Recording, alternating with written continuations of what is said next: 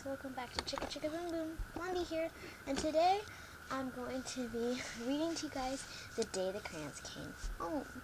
So as you saw in Maya's morning routine, I featured this book, and I just wondered if you guys did not have this book, if you wanted me to read it to you. So this book is called The Day the Crayons Came Home, and it's by Drew Daywall, I think, and Oliver Jeffers. And it's from the creators of the #1 best-selling The Day the Crayons Quit. So give this video a big thumbs up if you want me to read The Day the Crayons Quit also, because I do have that book. So if you guys have The Day the Crayons Came Home book, go grab it and then you can read along with me. Let's get started.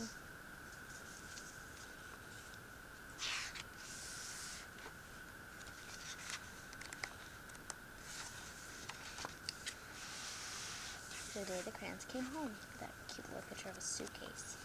I like how it looks like, in all these books, it looks like it's written in crayon, except for in the beginning. So, let's see. One day, Duncan and his crayons were happily coloring together when a strange stack of postcards arrived for him in the mail. So here's the stack of postcards. Doesn't that look like real twine, guys? Dear Duncan, not sure if you remember me. My name is Maroon Crayon. You only colored with me once. You drew a scab. But whatever. Anyway, you lost me 2 years ago. In the couch. Then your dad sat on me and broke me in half. Oh no, guys. I never would have survived had Paperclip not nursed me back to health. I'm finally better, so come get me. And can Paperclip come too? He's really holding me together. Sincerely, your Maroon Crayon, Maroon Crayon. So, there's poor little Maroon Crayon. Oh no, this is how Maroon Crayon got squished by Duncan's dad. Yikes. Alright.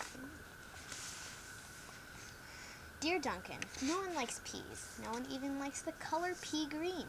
So I'm changing my name and running away to see the world. Sincerely, Esteban the Magnificent. The crayon formerly known as Pea Green. Okay, so here's Pea Green, thinking he's a superhero. And here's a drawing of somebody who does not like peas. Do you guys like peas? If you like peas, give this video a big thumbs up. Oh, next page is neon pink. Oh, I guess it's neon red. Kind of looks like neon pink. Hi Duncan, it's me, Neon Red Crayon. Remember that great vacation we had with your family? Remember how we laughed when we drew a picture of your dad's sunburn? Remember dropping me by the hotel pool when you left? Clearly you do not, because I'm still here. How could you miss me? How could you miss me? What does it say? How could you miss me? Well, actually, yeah. Would you miss your crayon if you dropped it by the pool? Probably not. Because you could probably get a brand new crayon. Anyway, after 8 months waiting here for you to come get me, I guess I'm walking back. Your left behind friend, Neon Red Crayon. Oh dear. Neon Red Crayon was waiting for 8 months at the pool. I'm surprised another kid didn't pick him up. Or her up. I don't know if it's a boy or girl. Duncan. It's us, yellow and orange. We know we used to argue over which of us was the color of the sun. But guess what? Neither of us wants to be the color of the sun anymore. Not since we were left outside and the sun melted us together. You know the real color of the sun? Hot. That's what. We're sorry for arguing. You can make green the sun for all we care. Just bring us home. You're not so sunny friends, yellow and orange. Oh, poor yellow and orange. Would you guys like it if you got melted together with somebody you were arguing with? So here's the picture. Look, they're all melted together. Really sad. And there's the green sun. Alright, let's see. Oh, okay. Hey, Duncan. I'm sure you don't recognize me after the horrors. I've been through, I think I was tan crayon? Or maybe burnt sienna? I don't know. I can't tell anymore. Have you ever been eaten by a dog and puked up in the living room rug? Because I have. I've been eaten by a dog and puked up on the rug. And it's not pretty. Not pretty at all. I'm more carpet fuzz than crayon now. Can you please bring me back? Your undigestible friend, tan, or possibly burnt sienna crayon. Oh, dear. There's the dog, and then there's burnt sienna or tan crayon. We don't know what color it is. And in a pile of dog puke. Would you guys like it if you got puked up by a dog? I don't think I would. Ew. Dearest Duncan, could you please open the front door? I still need to see the world. Sincerely, Esteban the Magnificent. Okay. So it looks like Esteban the Magnificent is not able to get out the front door. Sorry if I'm pronouncing Esteban wrong. I think it's Esteban or whatever. But look at guys, look at how tiny he is. There's no way he can reach the doorknob. I wonder if Duncan's gonna open the door. We'll find out. Oh wow, this page is dark. Guys, this page is, I think, actually glow in the dark. I'm not sure though. At the end of the video, we'll see, because it will have enough light on it, hopefully. Hey Duncan, remember last Halloween we told your little brother there was a ghost under the basement stairs? Then we drew that scary stuff on the wall? Sure was funny when he ran screaming, right? But it wasn't so funny when you forgot to take me out of the basement. Please come get me. I'm kind of terribly terrified. Your scared friend, glow-in-the-dark crayon. Sorry about that, guys. I just had to sneeze, I guess. Yes, this basement's making me sneeze. I think they need to clean their basement. Dear Duncan, looks like I'm almost home. Been through China, Canada, and France, I think. Just crossing New Jersey by camel now. New Jersey has giant pyramids, right? See you soon, Neon Red Crayon. P.S. Next stop, the North Pole, I think. Guys, do you think Neon Red Crayon's in New Jersey or Egypt? I think Neon Red Crayon's in Egypt. Don't you think that looks a lot like Egypt? What do I know? This might be New Jersey.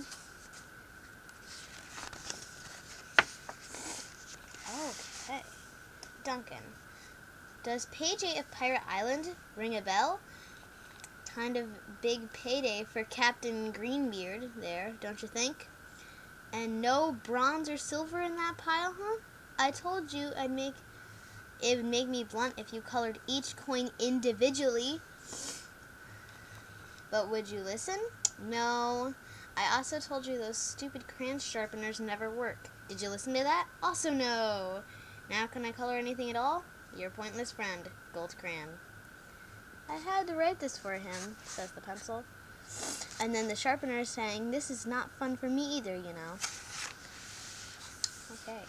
A hollow blue. Oh my goodness, look at he colored each coin individually there.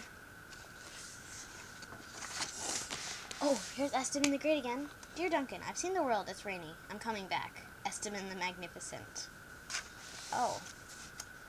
Well, it looks like Esteban the Magnificent came outside at the wrong time because it's raining. Hi, Duncan. You're probably wondering why there's a sock stuck to my head? A question I ask myself every day. Well, it's because last week you left me in your pocket and I ended up in the dryer. I landed on your sock and now he's stuck to my head. Can you please come get me? Also, why does everything you wear still smell even after it's washed?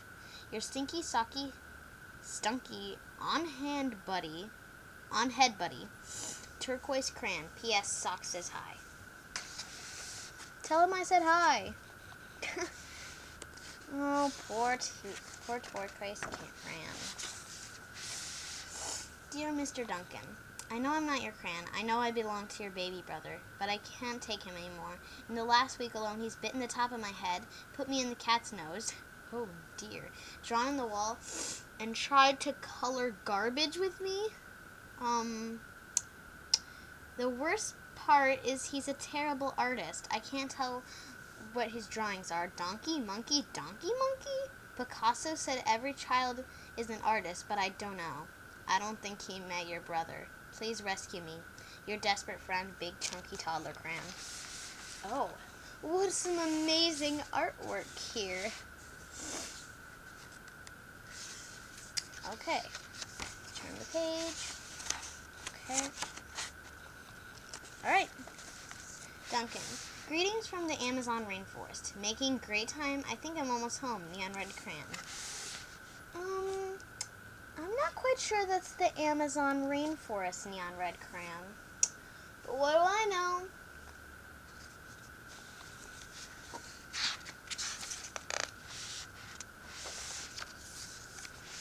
Hello, Duncan. It's me, Brown Crayon. You know exactly why I ran away, buddy. Everyone thinks I get all the great coloring jobs. Candy bars, puppies, ponies. Lucky me, right? Bet they don't know what else you use to color, do they? I didn't think so. The rest of the drawing was great, but did I really need that final brown scribble? I'll come back, but please let's stick to candy bars, okay? Your very embarrassed friend, Brown Crayon. Oh, what a nice picture. Bear goes in the woods. Okay, I think we've seen enough now, Brown Crayon.